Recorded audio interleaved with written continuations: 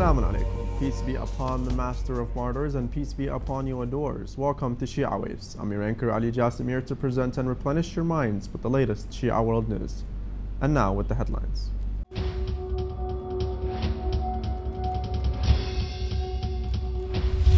A group of scholars and religious personalities from various countries visits the eminent Grand Ayatollah Shirazi.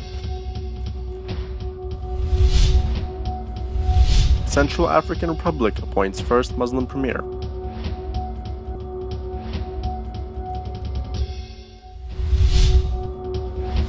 Muslim Society plans new mosque in Noakesville.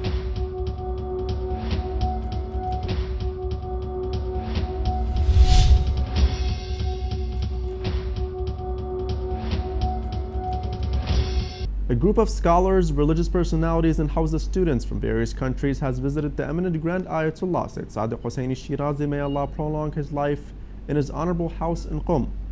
Among the personalities who have visited his eminence were the eminent Sheikh Fawzi al-Sayf from Qatif, and the son of the late poet Sayyid Mustafa Jamaluddin from Baghdad, along with a group of Hawza students from various Iraqi and Iranian cities.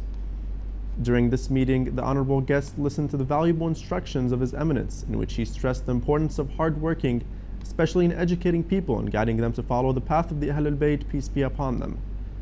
His Eminence also stressed the necessity of supplicating Allah Almighty during hard times to overcome obstacles. Iraqi security forces regained control in surrounding areas of Tus Khurmato district of Shiite majority in Salahuddin province after killing dozens of ISIL terrorists and burning many of their vehicles.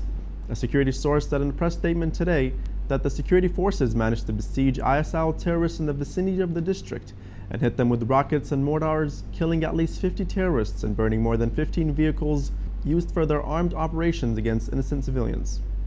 A Bahraini Islamic group said native Bahrainis must enjoy the right to housing as a natural right as citizens. Furthermore, the group has condemned the authorities' distribution of the Bahraini nationality to naturalized foreigners who are afforded to priority in housing and other state services, whereas citizens are being deprived of these key services. The Islamic group supports the citizens who demonstrated for their right to housing in Mudaya area.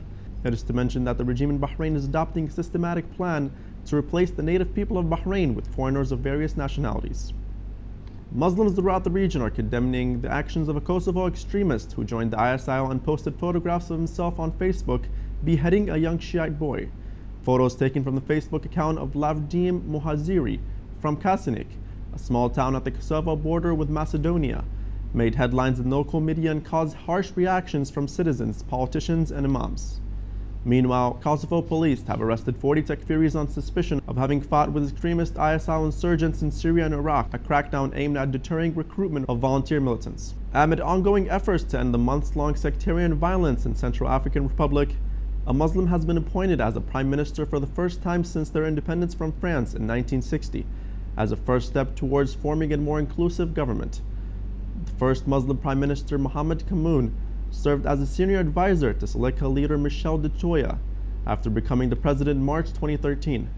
The appointment of the Muslim prime minister by the interim Christian president Catherine Samba Panza comes a month after signing ceasefire agreement between rival militants in the resources-rich country. Over the past months, anti-Balaka Christian militias have raided homes, killing children and women, and looting and vandalizing properties.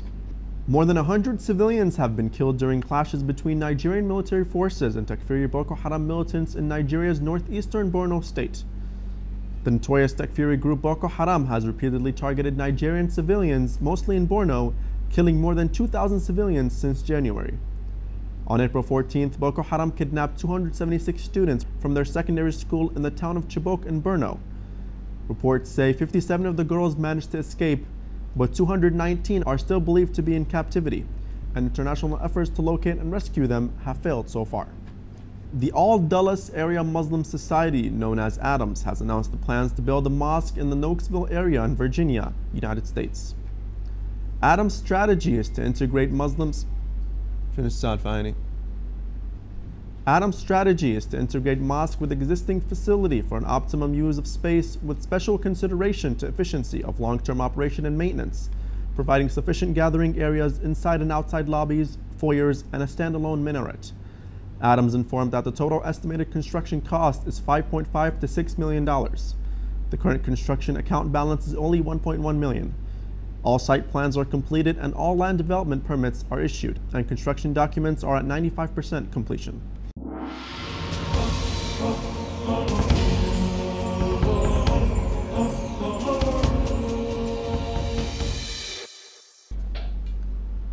We have reached the end of our new show. Thank you all for joining in with us, and as always, remember our dua to hasten the reappearance of our beloved Imam Mahdi, peace be upon him. Wassalamu alaikum wa rahmatullahi wa barakatuh.